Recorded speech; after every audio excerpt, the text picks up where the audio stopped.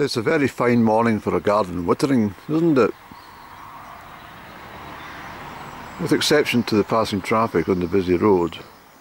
Although this is the quiet time, I often find between 11 and noon it's not so bad. Everyone's away doing the business and most deliveries have come and gone, and then there's a later surge. You get used to these sort of things, you see. A bit more colour. I need to cut back those sedum from last autumn. I don't bother about this just now.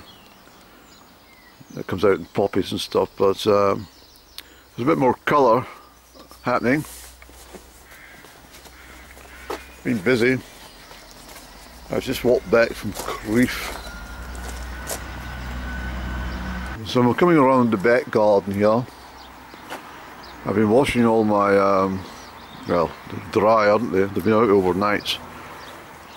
Yes, these are all, because I cleaned all my windows and stuff, you see. These are all boiled washed. Dusters and everything like that. I need to reconstruct my garden bench. It's got a bit under the weather. So I acquired some of that wood. And I need some of this I'm going to start it from scratch, and I'll build it and put it in the pointed place in here, you see. So I was doing a little tidy up here yesterday just to get some movement, and this is a lemon balm, you see. It's a bit smothered actually at the moment. It will start to come up quite quickly. That's not lemon balm, that's a buttercup leaf. But this lemon balm is absolutely lovely. It's an antiseptic, and I highly recommend if you've got any spots of pimples, you know, drink some lemon balm juice. It should shake away your spots and pimples. I was just talking about the fairies bringing things to my garden. Well, look, I talked about cleavers last week. Well, look, there's tons of cleavers come into this patch, the sticky willy, and this is very, very good for you. And so it's a very quiet part of the garden, this lovely bluebells. I haven't mowed the lawn. I try to cut the lawn only twice in the season. I leave it until perhaps the end of June before I give it its first cut. I don't see the point to keep cutting your grass. It's just stupid. The more you cut it, the more it grows. Common sense.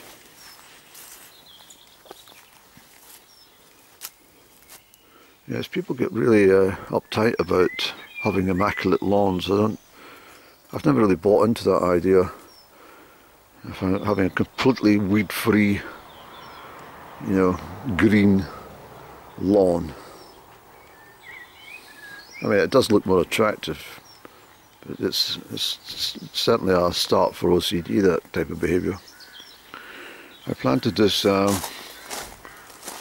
little sapling which came to my garden several years back, and it was tiny, about this size. I noticed it. It's Scots pine. So I put it here, and it's quite happy. It's quite happy here. And there's a sycamore, a beautiful sycamore this, absolutely gorgeous. You can see already there's far too many bluebells, so they have to be moved away, I'm afraid.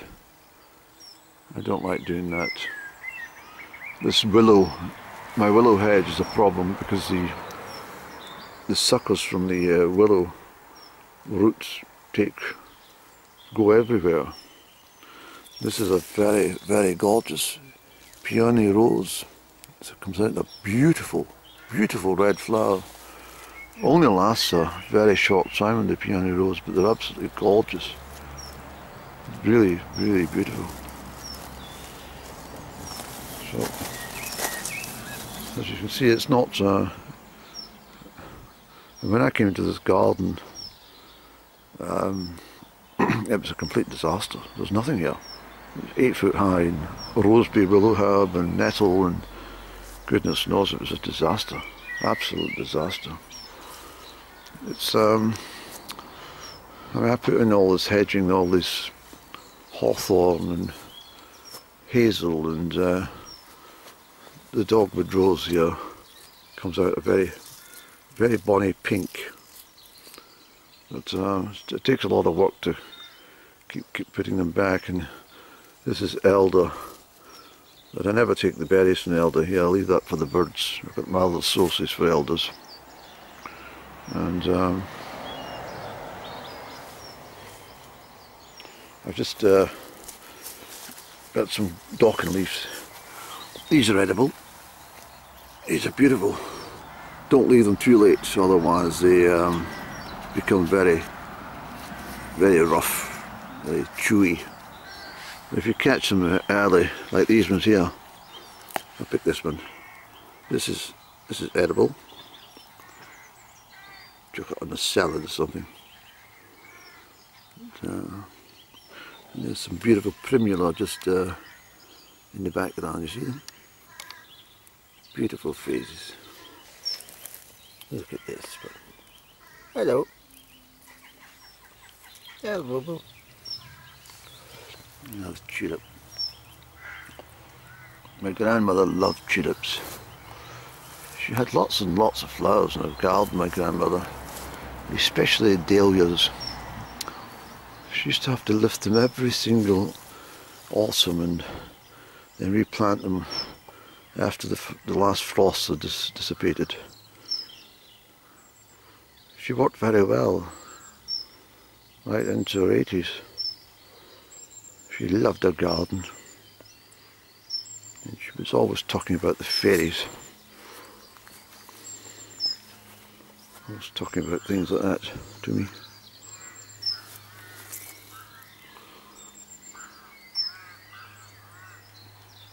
She always told me to praise the fairies, not to be frightened of them. The fairies were very, very... She says they were visible.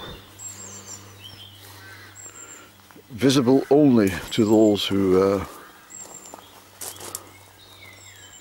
well, in some sense were special to the fairies, understand?